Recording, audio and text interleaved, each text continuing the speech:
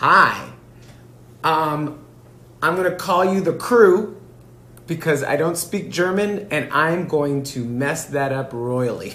I'm going to say hi to Benjamin and the crew of RE. How are you?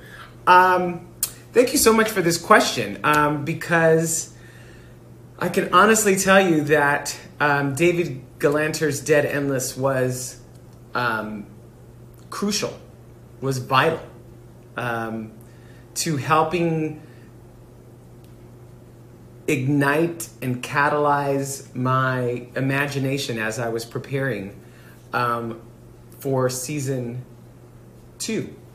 And I got to speak to David a number of times through Twitter about the book.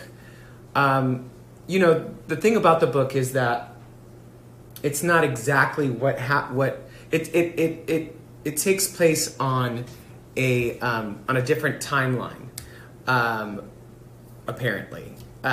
So it's a different Culber and Stamets than the one we are accustomed to seeing. But that said, I'll tell you what it helped me with. It helped me to imagine what the mycelial network was like for him. I had started to imagine, and I started to have my own ideas of what he endured, of what Culber endured while being in that network.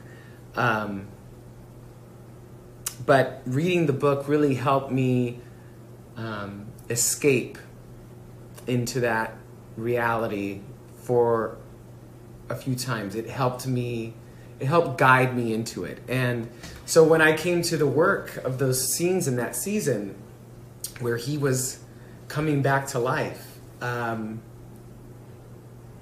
used a lot of that imagery in my work, and I would go back to it and refer to it just to prepare myself emotionally. So much of our work happens in our heads, you know. So much of our work is stuff that you guys don't even see or get to know about, but that allows us to feel more, it helps us to feel more connected to the imagined moment, if that makes any sense. So anyway, I'm really grateful to you for this question. And I want you to also know that I have really enjoyed the German fans, and I've enjoyed coming to Germany, and I really, really enjoyed my week in Berlin. Actually, right after that season where I came back to life. I think it was that season, or was it the one? Yeah. So anyway, thank you for this question.